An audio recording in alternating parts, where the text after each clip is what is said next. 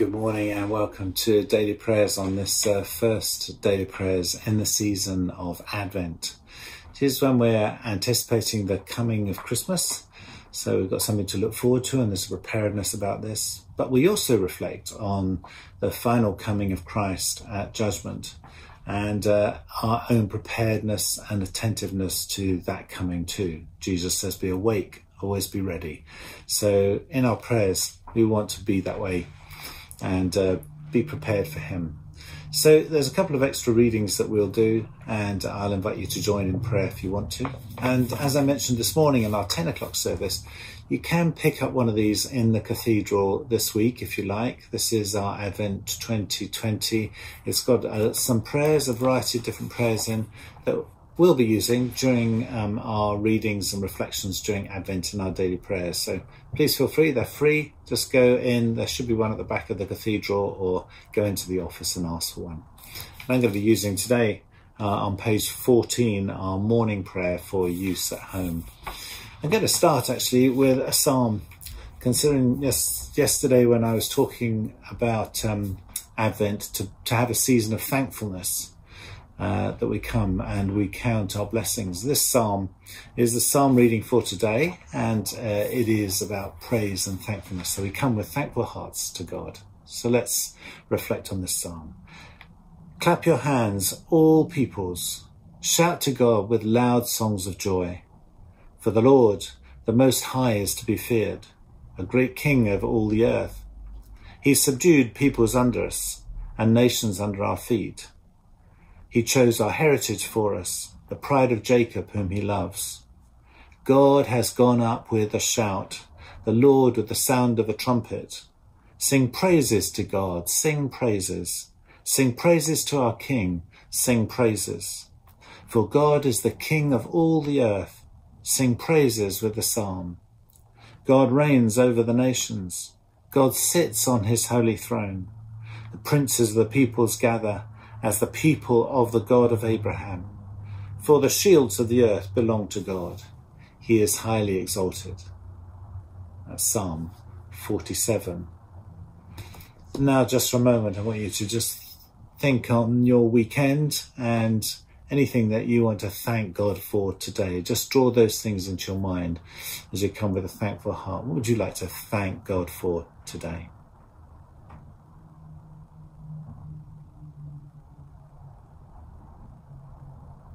And as we bring those things before God, I'm going to use, as I said, page 14 in our prayer book, and you might like to follow on if you've got it, and you can respond in your home. Etephano, our help is in the name of the eternal God, who is making the heavens and the earth.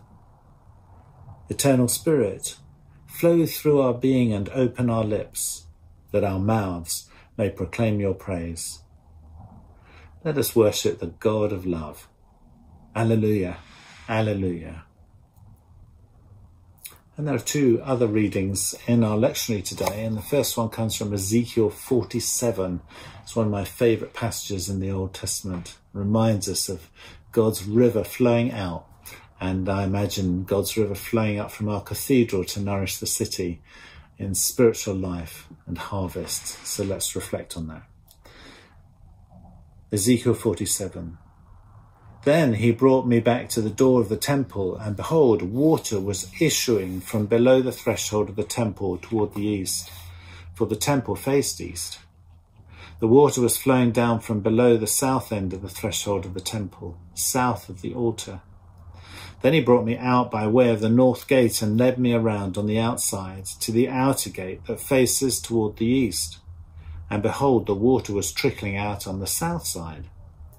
Going on eastward with a measuring line in his hand, the man measured 1,000 cubits, and then led me through the water, and it was ankle deep. Again he measured 1,000 and led me through the water, and it was knee deep.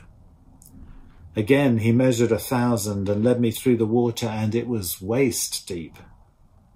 Again he measured 1,000, and it was a river that I could not pass through, for the water had risen. It was deep enough to swim in, a river that could not be passed through. And he said to me, Son of man, have you seen this? Then he led me back to the bank of the river, As I went back, I saw on the bank of the river very many trees on one side and the other. And he said to me, this water flows toward the eastern region and goes down into the Arabah and enters the sea. When the water flows into the sea, the water will become fresh. And wherever the river goes, every living creature that swarms will live. And there will be very many fish. For this water goes there, that the waters of the sea may become fresh, so everything will live wherever the river goes. Fishermen will stand beside the sea, from En-gedi to Eneglaim. It will be a place for the spreading of nets. Its fish will be of very many kinds, like the fish of the great sea. But its swamps and marshes will not become fresh, they are left to be salt. And on the banks on both sides of the river there will grow all kinds of trees for food. Their leaves will not wither, nor their fruit fail. They will bear fresh fruit every month, because the water for them flows from the sanctuary. Their fruit will be for food, and their leaves for healing. What a great vision from Ezekiel 47.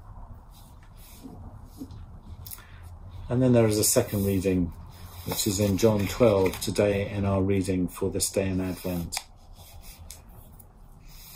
John 12 verse 20. Now, among those who went up to worship at the feast, there were some Greeks. So these came to Philip, who was from Bethsaida in Galilee, and asked him, Sir, we wish to see Jesus. Philip went and told Andrew. Andrew and Philip went and told Jesus. And Jesus answered them, The hour has come for the Son of Man to be glorified.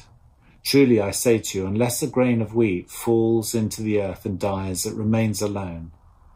But if it dies, it bears much fruit.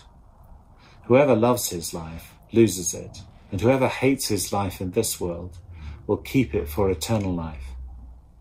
If anyone serves me, he must follow me, and where I am, there will my servant be also.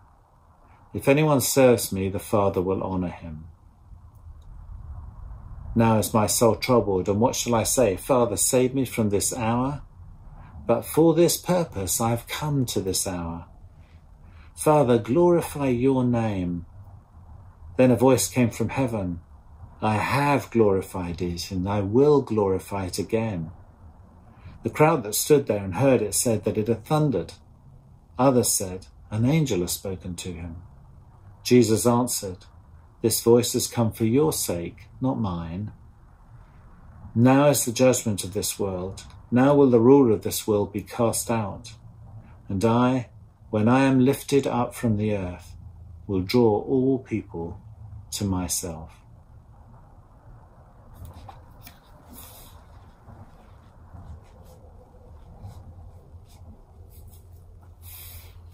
And as we come to prayer, holding that great image of the river flowing and nourishing everything, and Jesus, the one who draws all people to himself, the giver of life, we come and bring our day before him in the Examen. And if you have the booklet, feel free to make the responses that are in the booklet. Today is a fresh day. It is a good day because you, Lord, have made it. Therefore, it is full of possibilities and hope. Jesus, you are our source. Help us to live the day with you in the centre.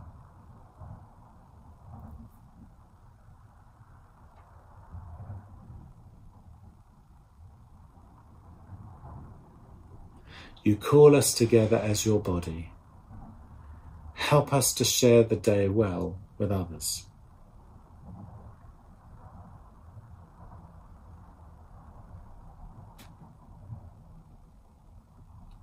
Yours is a revolution of love. Help us to share good news with the last, the lost, and the least.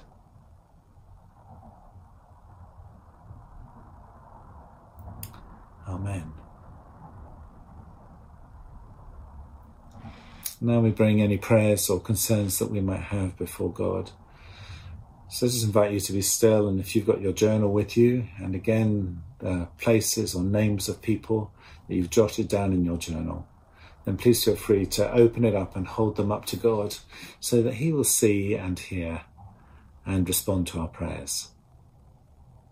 Let's pray. We first come to pray for the nations of the world, and we pray for peace and an end to violence. We pray for leaders of the nations. We pray for a smooth transition in the presidency of America and for peace in that country. For when there is peace in that country, there is peace in the world. We pray for troubled spots in the world, for Ethiopia, for Afghanistan, for Iran and Iraq. We continue to pray for a stemming of the tide of COVID-19 and that these vaccines will be successful. We recognise that we have been humbled through this process. So we cry out to you, O God, for healing. Guide our leaders, help them to act with wisdom, with compassion and mercy, and with equity. Lord, in your mercy, hear our prayer. And then we pray, we're called to pray for the peace of our city in which we live. So we pray for Wellington, or pray for your city, wherever you're living, its well-being, its shalom. We pray for those who lead the city, as community organisations, health service and education. We pray for the flourishing of our communities and our city. Help us to be neighbourly, and in this season of Advent, to act with mercy and compassion and encouragement towards others. We pray for those on our street, to our right and to our left and across the road. We pray your blessing upon them and help us to be your witnesses to them in this season. Lord, in your mercy, hear our prayer. And then we bring any prayers for those who are in need of healing or comfort, or suffered from bereavement, are struggling and wrestling with something. You will know people yourself that are on your heart, or you may have written in your journal. Well, again, please feel free in this moment. I'll pause and mention the names of those people or describe them. Just bring them to God and we'll hold them up together.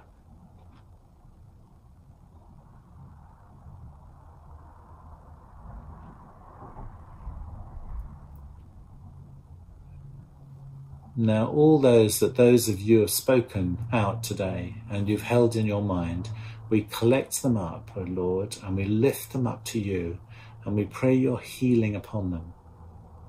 We pray particularly for those who have struggled through oppression, who are caught on borders, who have lost loved ones, whether through violence or disease or tragedy.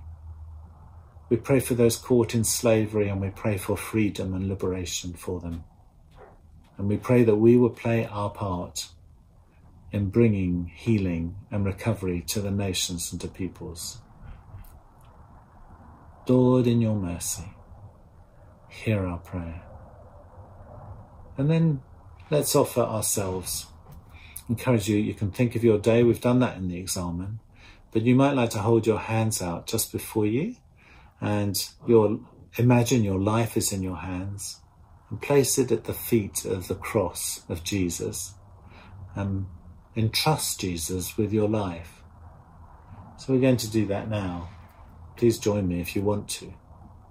O Lord, I take my life and I place it at your feet. I trust you in this season of Advent, indeed in all seasons, but I trust you now with my life, my future, my family, my work, my home.